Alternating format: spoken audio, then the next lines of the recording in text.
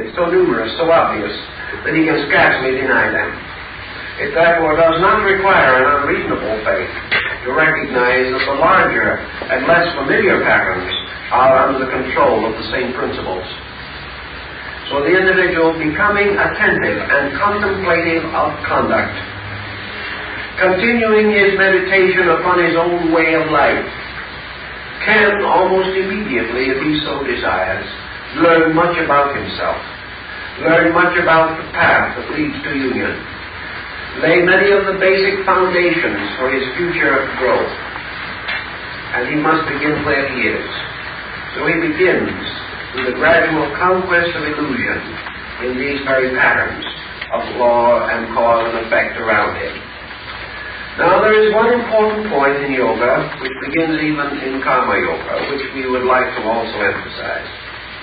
In the West, we think of evolution as a gradual growth of the creature through infinitudes of time from a present state to a superior condition.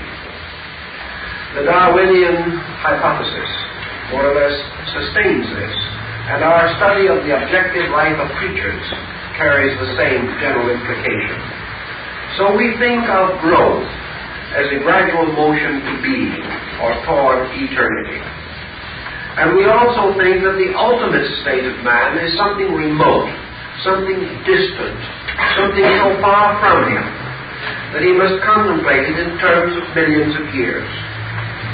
This is based upon the assumption that his growth inwardly, his internal growth, is also upon the same tempo as his external evolutionary development as a physical creature. Yoga does not assume this. Yoga points out that as man is traveling a long road that leads from here to eternity, he should also bear in mind that this journey is his own journey and exists only because he believes it.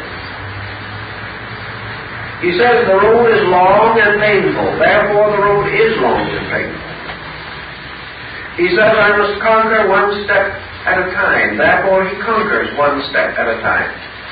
He says I must release one quality at a time.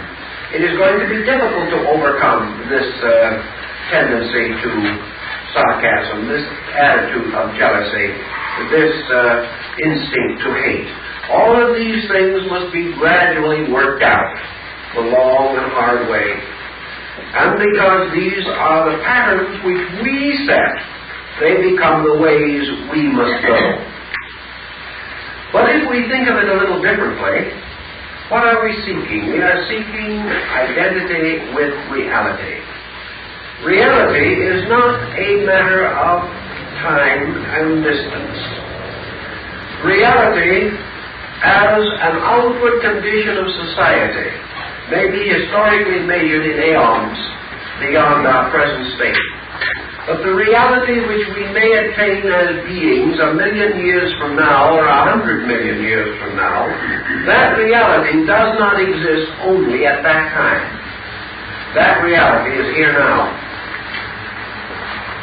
The reality which we are seeking to attain in some infinite future is here. Because without that reality, we would not exist. Without that reality, there could be no rise of the sun, there could be no change of the seasons. Without that reality, we could not hope or dream for reality. Therefore, the infinite is not only infinitely distant, but infinitely immediate. The truth which we hope to attain sometime, somewhere, is everywhere, always. If it was not everywhere, always, it would not be eternal. And if it was not eternal, it would not be true.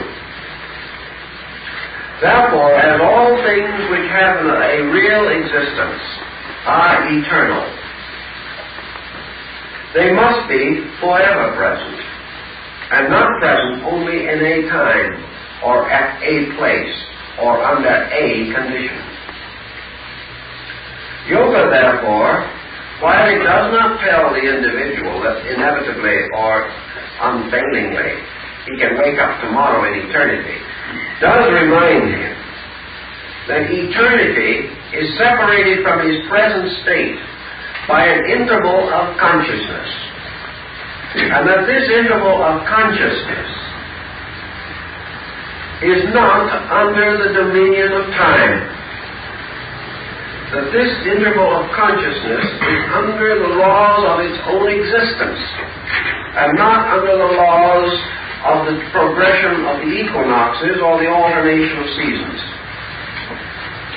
Therefore, that everything that is real is timeless. And that man's concept of time is the measure of an interval of quality within himself. It is man's effort to measure that which man cannot even comprehend, understand, or hope to validly estimate. Therefore, in the problem of yoga, the individual must make a positive or major change in certain values.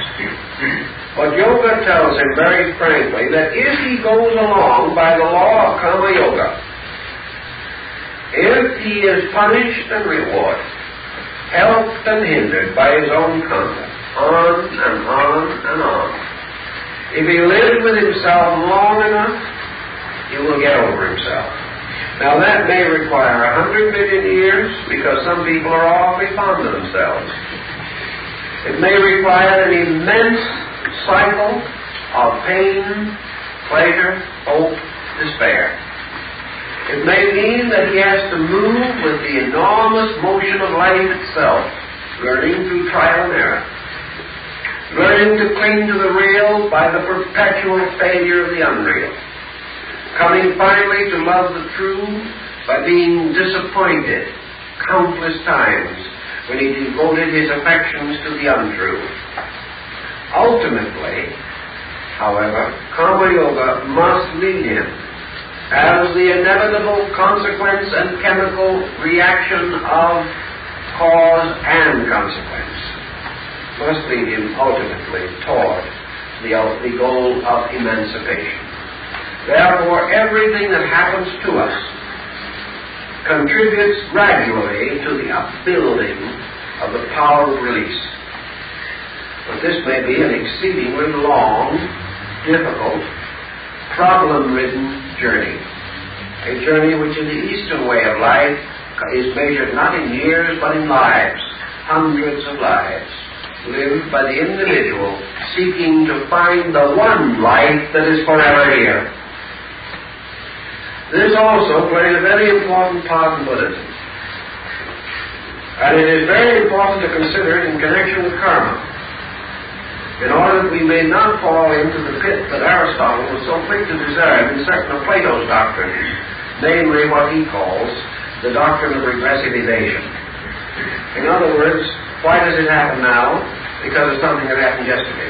Why did it happen yesterday? Because of something that happened the day before. And so on to infinity. We never arrive at first cause. On the opposite end, tomorrow is the result of today. Day after tomorrow, the result of tomorrow. The day after that, the result of the preceding day, and so on, and we never come to an ultimate. Aristotle pointed that out as leading inevitably to a vicious circle. In other words, these causes and effects go on forever, and man exists only in a squirrel cage, in which he can never escape unless there is some other dimension or some other factor involved in the operation of these laws. Now, the thing that is added, the difference by which the cycle is established rather than the circle, lies in another factor, another dimension of this important problem. Namely, that not only is man experiencing, but man is meditating. Man is contemplating internally the overtones of value involved. Therefore, everything that happens to him not only brings its mechanistic effect, but its philosophical overtones. Man is not only passing through an incident, he is changing consciousness as a result of the incident. Now, if this changing of consciousness is by trial and error alone, then, again, we have the long and difficult path. But if this change of consciousness is under discipline, then the individual begins to affect his own action. He begins to step into the problem of activity in a new relationship to it. Now, to come to the yoga angle on the thing, however, we have a little different point of view that has to be taken into consideration. Yoga, as a recognition of a certain impersonal, inevitable divinity, reminds us that nothing can happen to us unless there is something for it to happen to. If the individual stands on a certain street corner in the midst of traffic, he is very apt to have close shaves or finally be injured. If he is not there, he cannot be injured. Karma and these laws of cause and effect, which we interpret on a moral and ethical level as pain and pleasure, reward and punishment, good and evil, only operate because of our own position in relation to the universe. They have no operation, as far as we are concerned, except in relation to the focal point with which we are concerned. There is no karma unless it happens to us. Now, this is a rather subtle point, but it is exactly the problem that there would be no danger of being shot if you weren't there. But if you are there, it is a very good danger of being shot if the bullet is aimed at you. Karma, in order to operate, must operate against certain fixed illusions within the consciousness of the being affected. Karma can only operate where the individual is under a certain cycle of activities of a moral nature in which he is capable of right and wrong decision, and in which he is sensitive to the reactions of joy and sorrow, hope and fear, life and death. Now, a good example of the problem of yoga is the problem of death itself. And in all systems of mysticism and esotericism, death and illumination have always been intimately associated in symbolism. The transition from this world to the next has been used to represent the transition of man from one state of existence in consciousness to another. Now we come to a very simple problem. Do we die? The materialist says yes, death is possible. Now is the fact thus established, or does the materialist die because he accepts the fact? Now don't think for a moment that we're going into a sphere of affirmations, because that isn't where we want to get to. Do we, as thoughtful idealists, believe that we die? Do we believe that death is the end of anything, or is merely a transition from one condition of existence to another? Yet something can die. The reason why it can die is because it was born. If there is something within us which cannot die, the reason why it cannot die is because it was never born. It was itself eternal. And that what we call birth and death are motions on the level of form in which that which is unborn and undying manifests objectively and then passes into a subjective state. But that life itself, even our own life, is undying. The thing that dies is John Smith or Mary Jones, the body which we knew. Yet that which is within the body cannot die, and cannot be destroyed by another creature, or cannot be devastated by war or plague. It is in itself and inevitable, unchangeable and real. Now let us shift this thinking to the level of cause and effect on a moral plane. The individual says, I can be cheated. Can he? In terms of Eastern philosophy, no. He cannot be cheated. The only way he can be cheated is by the supreme fact that he can cheat himself by believing that he can be cheated. And that is where the cheating takes place. That wherever these things happen, it is because in his own state of ignorance, he is accepting a level corresponding to the body which is born and dies, and is without realization or experience of the eternal life that cannot be born and cannot die. Now this eternal life which is within man and is the reality of him is therefore like the reality of his spiritual integrity, something that cannot be touched by the vicissitudes of existence. Yet while man lives objectively, he can be safe. As long as he lives objectively, he can be rich or poor. As long as his consciousness is focused upon body, he is a victim of everything that happens to body. As long as he believes that he and his body are identical, he can fail, he can pass through every change, every alteration, every mood to which body, as a visible and objective form, can be subjected. As body, he can be martyred. As consciousness, he cannot. As body, he can be defeated. As consciousness, he cannot. As a person, he can be destroyed. As a universal life, he is indestructible. So his ability to react to laws upon various planes depends entirely upon the focal point of his own consciousness. If he is focused in his bank account, the loss of it is a supreme tragedy. If he is not focused there, it comes and goes and is very little concern to him.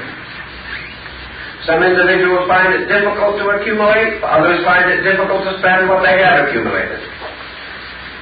There are innumerable intemperances and only one temperance. There are countless illusions and only one reality.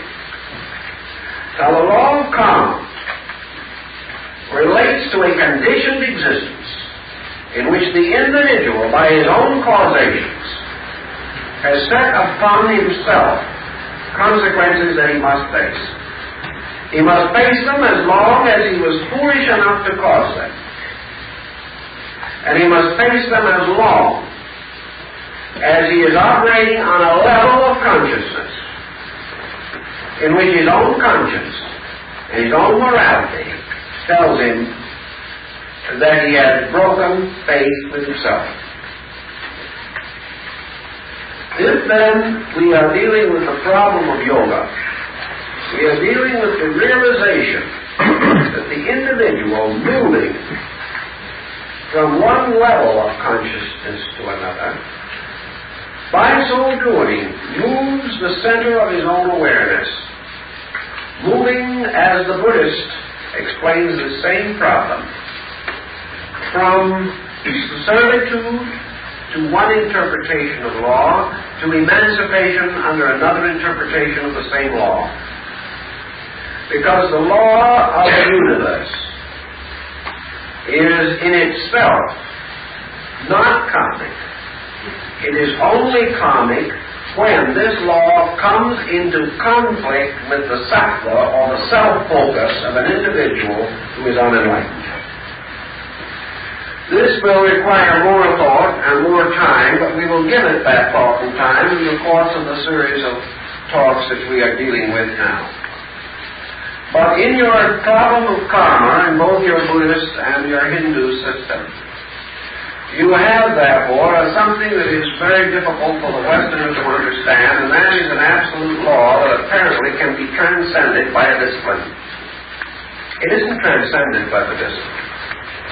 The law and its reaction are both interpretations by the consciousness of the human being upon a level.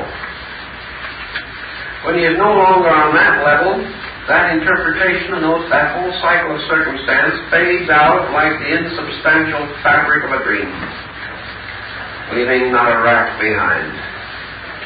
The problem then is to recognize the essential and inevitable transitions of these patterns.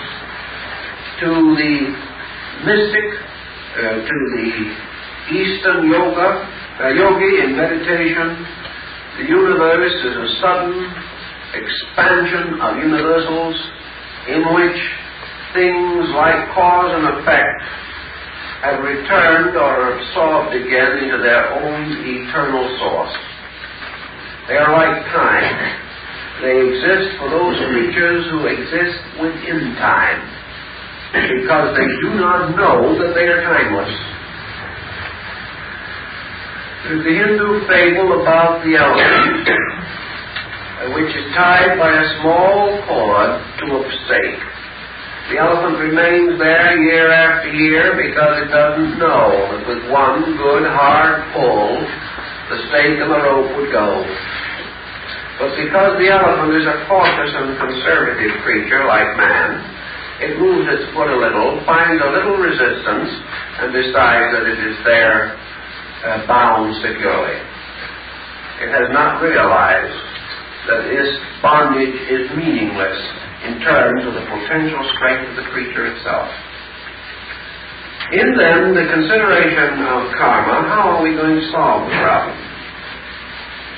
Karma is cause and effect. Cause and effect are action and reaction. What is cause? Cause is always an aggressive activity of some kind.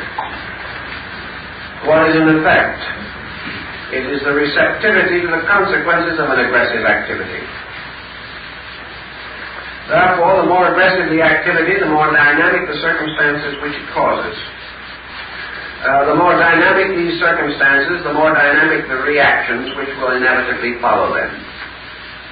Therefore, if we strike the man, we may expect that he will strike us back. If we perform a certain action with excess, we may expect the reasonable consequences, which will be reaction of excess. So we begin the contemplation of what is the solution.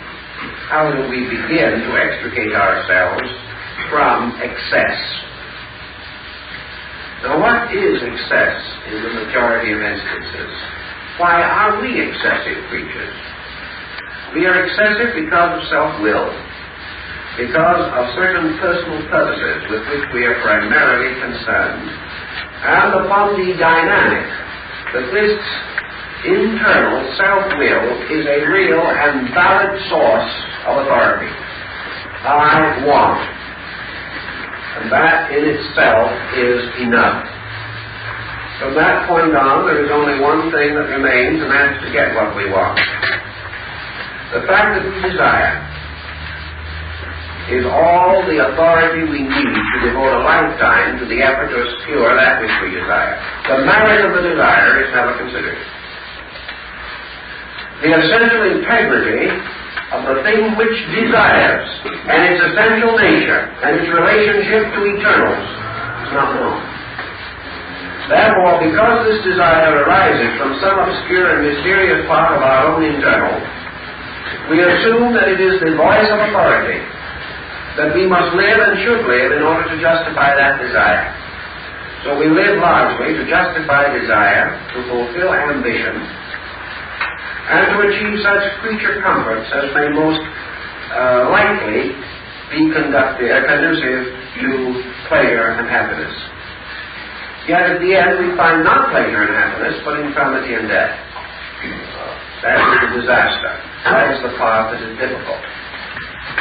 If, however, changing this point of view, we say that a thing is not necessary because we wish it, but that the wise man says we wish that which is necessary. The change of our perspective, the change of our relation toward desire, releases us from what the Buddhist calls one of the principal hindrances. These hindrances represent the attitudes which are traditional to us, which are the principal cause of our troubles. Attitudes which are not real, not natural, not essential, but have been cultivated by our way of life until we accept them as part of our heritage. If then we begin the contemplation of these principles, let's just survey this contemplation briefly. We can't go into all of it, it's a very large subject, but let's see what would happen if we begin to think some of these things through just a little. We are in a spot, let us say, at the present time. There are difficulties surrounding us. We are in debt, let's say.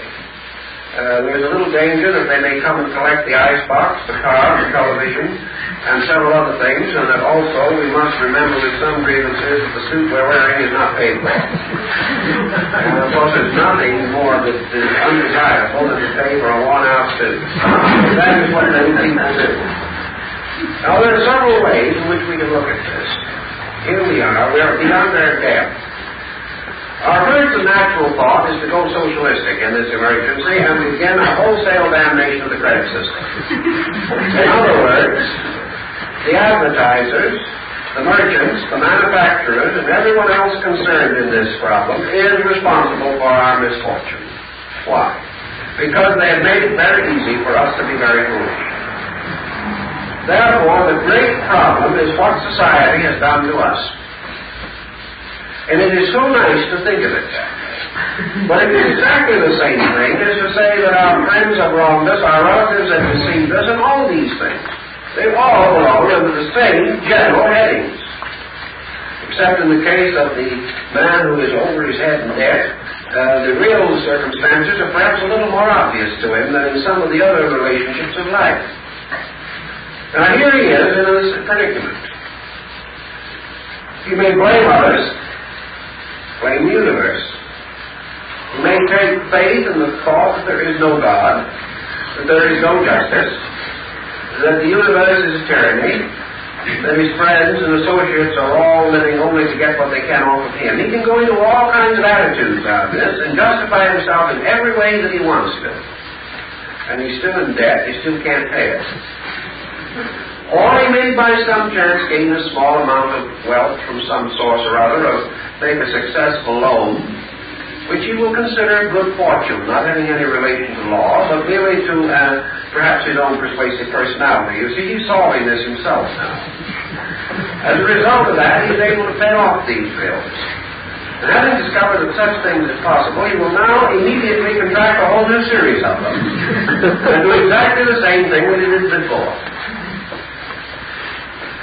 And he will not observe that the fact that he can't sleep at night, the fact that his friends have difficulty with him, that he's no longer able to do his work well, that his family finds him irritable and unpleasant, and that he generally is uncomfortable. He does not necessarily blame himself for any of these things. They are the results of bad luck. They are the results of the fact that other people didn't understand him. And so the whole message of law to him was lost. The simple fact of the matter is that he was fooled. He was just unwise. He was unreasonable. He did things which his own common sense should have told him he shouldn't do, but he did them because he wanted to. Now this is the basis of karma to a very large degree. Here we have, therefore, the individual today with any one of innumerable problems presented, of which debt may be one. Either he rationalizes himself out of the lesson, or else he rationalizes himself into the lesson. He either blames others or himself. And the first step in the situation is to blame himself. That is the first constructive attitude. Is to stop blaming the world and recognize that he himself is to blame. Now that is a beautiful thought in its own nature. It may or may not lead, however, to any constructive action. He may simply say, I'm sorry, I was foolish, too bad, and then tomorrow repeat. He may still blame himself without learning. But if he repeats several times, he will probably gain a certain instinct toward moderation. He will not do it again repeatedly. He may do it several times, but not forever. Ultimately, he must learn something. But assuming that he accepts the responsibility as his own, he has set this thing in motion. He's gotten himself into a situation which may take him several years of painful self-sacrifice to clear up. Now comes the next question, which is infinitely more important and one which he probably will not ask unless under some special dispensation of intelligence. And that is, what is this self that he is blaming? Now it isn't somebody else's fault, he says now. It's my own fault. I am responsible. Now what is the I that is responsible and made him do a foolish thing? This I is of a quality and of a dispensation that can run him in debt in 3 weeks. If this I can also cause him to do many wrong things, and it does, and he knows it, why is he so eager to forever please this I? And why is he willing to hang his whole destiny upon it? The thing that this I makes him do is stupid. And yet, as a being, he has accepted the infallibility of this I and built his whole philosophy of existence upon it. Yet wherever it operates, it does things that are not very wise. It is this I which makes him ambitious, makes him sacrifice health to fortune, makes him sacrifice honor to profit. And yet he loves this I, he serves it, adores it, and considers it to be little less than divine. All is getting him into trouble. What about this I? The least you can say about it is that it needs educating. Now how are you going to educate this I? Can you educate it by sending it to school and teaching it the liberal arts and sciences? No. Because the people who have had that education are making just as many mistakes as those who have not had it. There are individuals who have many degrees after their names who are in debt for their ice boxes. It hasn't solved it. Why? Because in educating the I, you're educating something on a quality level that cannot be educated by ordinary schooling. The only thing that you can do with this I is reach it on a level of intelligence, on a level of basic thinking. Yoga, however, takes a very simple attitude. This I isn't worth saving. Because no matter what you do with it, no matter how much you condition it, no matter how much you perfect it, it is still a dead loss. It will always be a dead loss. And the final fact of it being a dead loss is that as long as that I is there, the great and eternal I of eternal being can never be known. Because there cannot be two I's in the universe. There is only one. There is one reality. And all the rest is in some way deficient. Therefore, it is this reality which is more important, more significant, more real than I. The mind and the self are both slayers of reality. So in the problem of yoga, the answer to karma lies in the simple fact that the I causes it. And therefore, the cessation of the I must be the end of it. As long as there is self-will, there is reaction. When there is universal will, there is no reaction. Because this universal will, being in itself eternal, inevitable, and absolute in its good, being complete and perfect and deficient in none of its parts, the only reaction that can come from its own conduct is perfection, is reality. That which makes no mistakes can have no reaction except absolute good. Consequently, from the standpoint of yoga, the eternal is the only unconditioned being. And the state of eternal consciousness is the only condition of consciousness which can have no reaction. Nothing can be caused by it except itself. Nothing can result from it except itself. Therefore, that which is complete and whole cannot give birth out of itself to incompleteness or separateness. separateness, self-existence, and all of these dependencies are the source of karma. And karma cannot exist apart from separateness. It cannot exist in a state of absolute unity. In the study then of the problem of karma, the primary lesson is negative but very important. Namely, that the individual begins to contemplate the relationship between the suffering and the cause of suffering, and comes through the study of karma to the final discovery as an experience of consciousness, not something I tell you, but something that you experience within yourself, that it is yourself which makes it possible for you to suffer. That it is not the God in you that causes pain, but the you in you.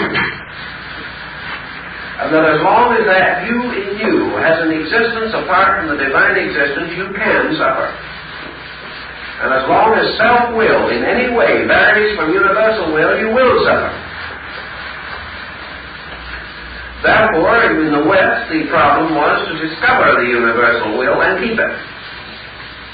That was the Platonic concept. That if we know all things, we can then obey absolutely, and by so doing, achieve peace of soul. In the East, it is not conceived possible that the I can ever know the all, because the fragment can never contain the entire. These fish can never swallow the ocean in which it swims. And so, attempting to conquer the infinite is a fish trying to swallow its own ocean. That which is infinite is infinitely greater than I. Therefore, the I cannot contain it, cannot control it, cannot dominate it, and can never willfully demand anything of it. When man demands of the infinite, he receives only, by interpretation, that which the I itself creates through this chemistry. In the East, consequently, the concept is the gradual diminution of the I, so that the self is no longer the controlling factor. Now, the individual says, what kind of a future does that give us? What kind of a future is there for the individual if his own I does not go on? We might ask, what kind of a future is there for it if it does? Because actually, this race and this world has been a long time here, and we are the future which the past looked forward to.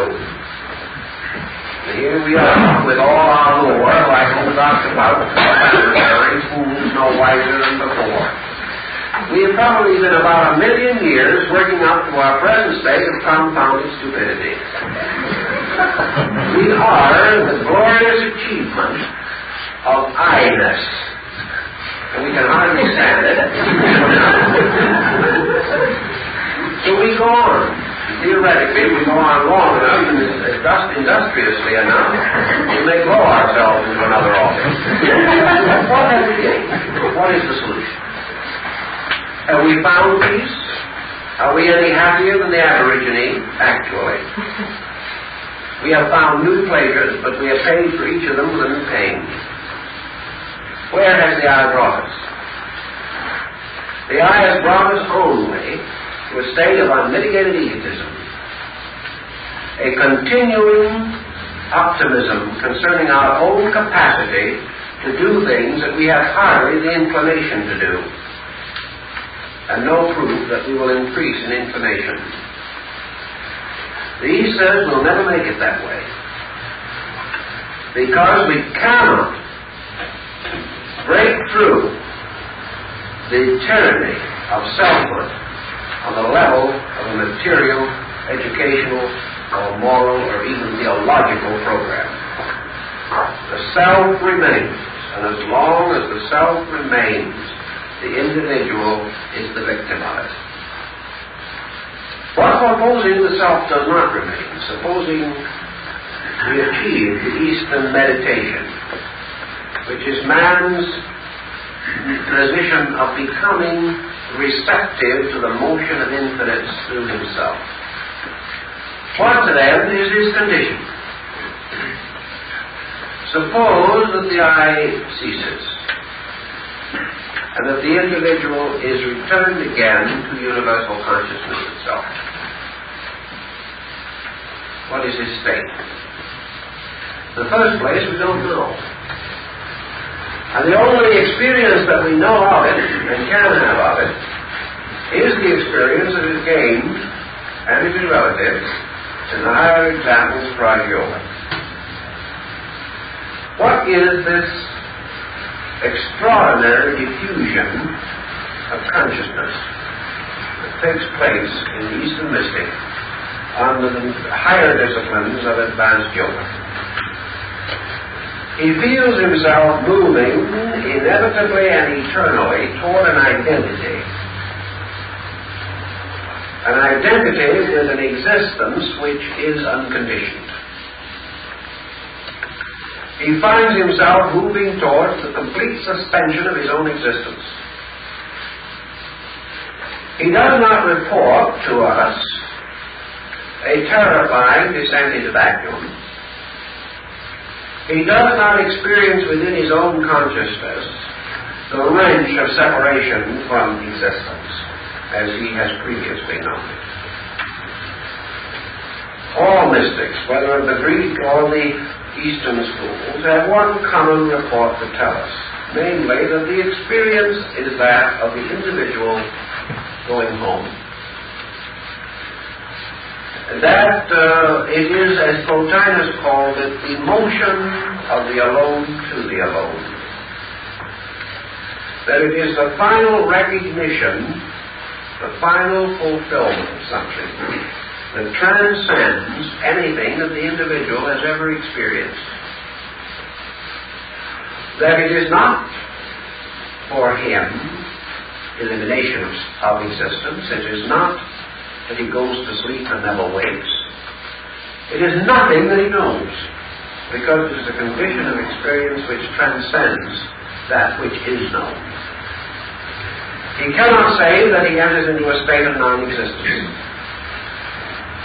He could not enter into a state of non-existence if that with which he is associated is all existence. He moves from a fragmentary position to a participation in the experience of totality. He moves from oneness to allness, and he simply has no faculties with which to interpret that experience. But allness as totality is incapable of conflict. Lack of conflict causes incapacity for karma, because there can be no differences. There can be no inconsistencies. There can be nothing of this kind experienced by this being. Now, in advanced yoga, as in other mystical systems, these conditions are not continuous. The Vedantist passes into his samadhi. He remains for a time in a state of what we would term ecstasis. He then returns again to the material world and continues to exist in it. What is the effect upon him? Is the Western psychologist justified in assuming that this individual has now moved into an extraordinary negation which would frustrate all progress? What is progress? Is not progress itself the motion of an illusion toward a reality in some way? Is the achievement of the reality a frustration of progress or a consummation of it? Has the mystic in his meditation simply anticipated the motion of his world by a few 100 billion years, or has he actually broken faith with his world and become something impractical, visionary, a creature no longer contributing to the progress of his society? I think the record that we have in connection with the Eastern mystic justifies us in assuming the same thing that we find recorded of Bhagavad, Swedenborg, and other Western mystics. Namely, that the primary change brought by the somatic condition is a reorganization of values within the individual. The change of polarity as to that which is true or untrue, important or unimportant. And that consequently, the illumined mystic, lives from a universal totality within himself, by means of which, therefore, he is in a position and a condition to direct his outer affairs, not by his personal desires, but by the experience of universal law moving through him. This would seem to me also would give us the answer to the karmic question, and show us why karma, through its workings and its operations, gradually reveals to us the great fallacy, which is the fallacy of causation upon the level of ego. And that as a result of that, Karma Yoga is the meditation upon this, the gradual realization that the only cause which cannot have a destructive effect is that which arises from universal totality within ourselves. Therefore, that the only end of pain is identification with reality. That everything else must have some negative consequence. But that this identification, being itself a cause, when it is attained, causes itself, and causes the continuance of itself. So that cause and effect still operates in a mysterious manner, but illumination causes the identity to continue. The effect of reality is itself, whereas the effect of everything unreal must be less than itself. From these contemplations and meditations, therefore, we have the beginnings of discipline. The individual is disciplined by his incentives to grow and to proceed and to advance along these fields of thought and speculation. And this is a groundwork of yoga, because it contains a great many of the basic principles upon which the other branches with which we are more familiar depend. For the entire process of the individual gradually achieving non-self-consciousness is the process of moving away from the hopelessness of a vicious circle in which he has locked himself by his own ignorance. This vicious circle may at some time appear attractive, but ultimately it must appear in its true light, namely insufficient, not enough to fulfill the inevitable longing of the human consciousness for re-identification with its own divine source. So yoga becomes the study of this union and the various methods by means of which it can be attained. And the following lectures of this series will be devoted to unfolding the various schools of yoga with which you will find note on the program.